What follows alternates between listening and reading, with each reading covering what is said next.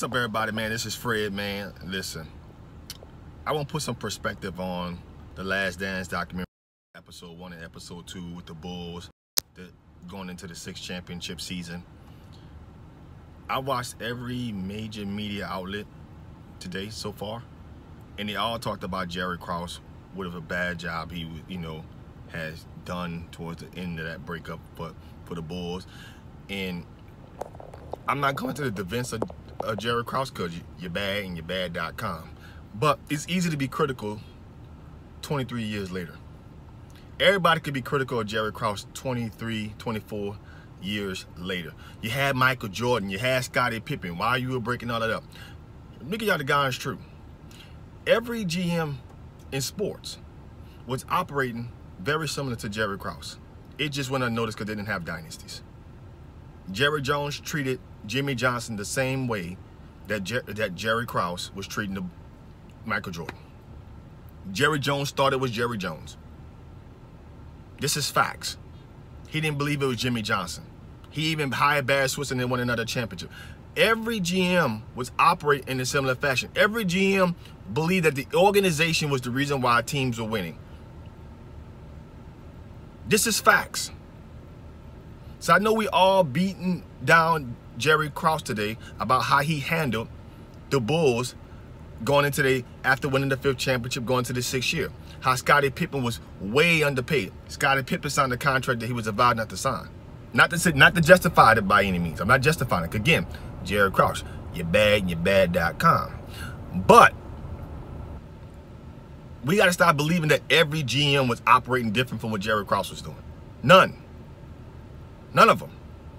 It just went unnoticed. You think the Supersonics didn't get rid of Gary Payton when it was time, or the Philadelphia 76ers didn't get rid of Charles Barkley, or even the Suns got rid of Charles Barkley. Every GM was operating this way. It wasn't different for the Bulls. Jerry Krause thought he was doing what's best for the Bulls and the Bulls organization. We all can be critical 23, 24 seasons later, 24 years later. We all can be. At the time, because Jerry Krause broke up the biggest dynasty in sports history. He broke it up. Phil Jackson, the Michael Jordan, the Scottie Pippens, he broke it all up. There wasn't a bigger dynasty in the history of sports. I'm sorry to tell you, as a diehard Kobe Bryant fan, that there was no bigger dynasty than that Lakers, than that Chicago Bulls, the second three-peat. None. See, in today's generation, the difference in sports have evolved. So everyone who's having an opinion about this is speaking for how sports is operated today, which is evolved. Players of any sport can communicate with fans directly. Twitter, Facebook, Instagram, YouTube, you name it, Snapchat, any platform. Social media didn't exist in 1997. It didn't. For crying out loud, cell phones were just becoming on the scene. People were using pagers. So we got to start thinking about this in the time of 1997, not in the time of 2020. Every other GM would have did probably exactly what Jerry Krause was doing. Now, I probably wouldn't have hired Tim Floyd. But every GM would have probably thought the same thing. Keep the team together, keep a high payroll, and blah, blah. No. They'd have broke the band up and tried to get younger, which is what the Bulls did. It just didn't pan out that way. It just didn't work their way. They've been bad since Jordan. They're still bad. Still bad.com. But every GM was operating that way. I just gave y'all the metaphor with the Dallas Cowboys. That happened. That was a real thing. And that's a different sport. Every dynasty was getting broken up. They were older players now. You think they didn't break up the Celtics? Stop it. They broke them up. Now, I understand Jordan's position was, as long as we was winning titles, just keep us together.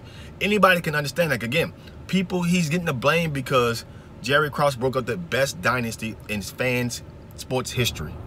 He broke it up. Told Phil Jackson this is going to be last season coaching his team. After coming off a championship. But most GMs would, this is how sports was operating.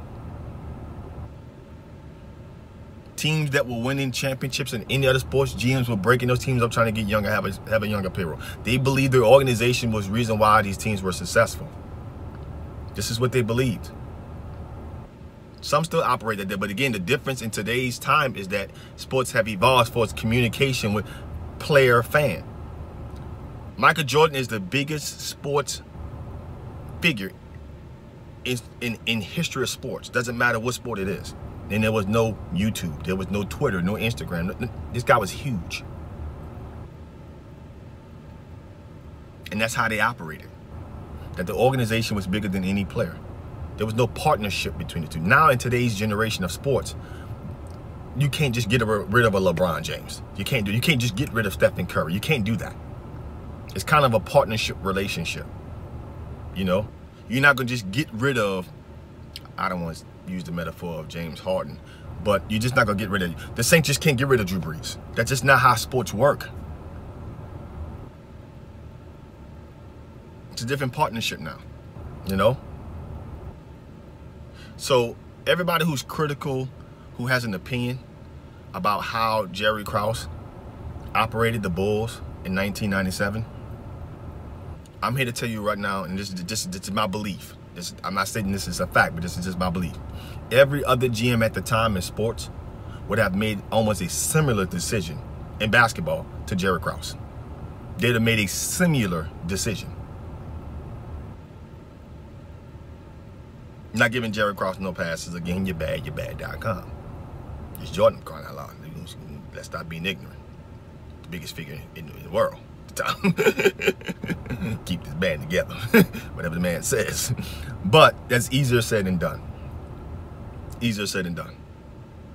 That's my video, guys, man. Like the page, subscribe to the page, man. Leave your comments down at the bottom, and I appreciate it.